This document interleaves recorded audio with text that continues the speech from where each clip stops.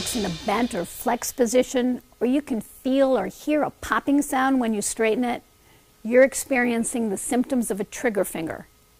What you're feeling is the flexor tendons that bend your finger, sticking as they move through the tendon sheath or covering, or get caught trying to move through one of the pulleys in the palm and finger. The typical treatment for trigger finger is a splint to rest it, and if necessary, a local corticosteroid injection to reduce the inflammation. The Oval-8 Finger Splint is a very convenient and effective way to limit motion without limiting function. Worn with the band on the top of the finger and the oval section on the bottom, you're still able to grip and bend partway, but not enough to allow the finger to trigger.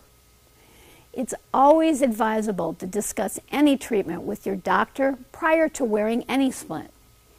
If you and your healthcare provider determine trying a splint is worthwhile, it's recommended that you wear the Oval-8 full-time for 2 to 4 weeks or until the triggering has stopped completely.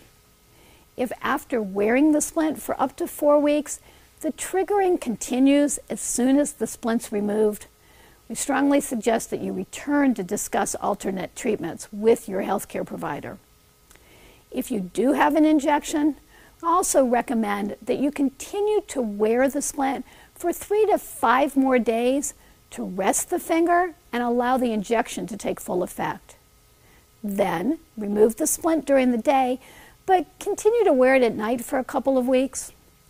Remove the splint, and if the triggering has stopped, put your Oval-8 in a drawer where you can find it in case the triggering starts again, or at least until you can be seen by your healthcare provider.